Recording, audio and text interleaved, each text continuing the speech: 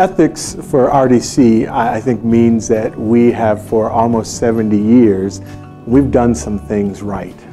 I don't believe it's hard at all to do the right thing, because we've made a categorical commitment to doing the right thing.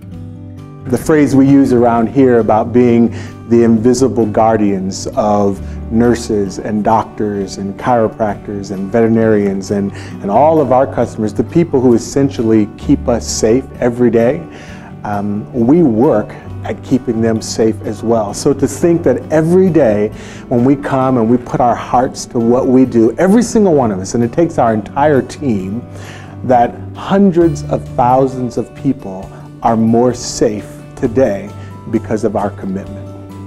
So it's not hard to do because of the commitment we made. I think the management of it, the carrying it out, because people are involved, relationships are involved, that's the tricky part. And that's what we work hard at every single day. It means that everything that we do is consistent with what we say. That's ethics to us. For a company this size, I'm very proud of the fact that we have so many people that have been with us for 10, 20, 25 years. I think that says something about the company.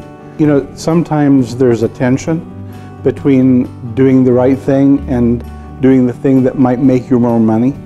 But what we have found is that so far we've been very successful and happily profitable in the business side of it, so that we are able to do the things that we hold very dear and near to us. We simply do what's right.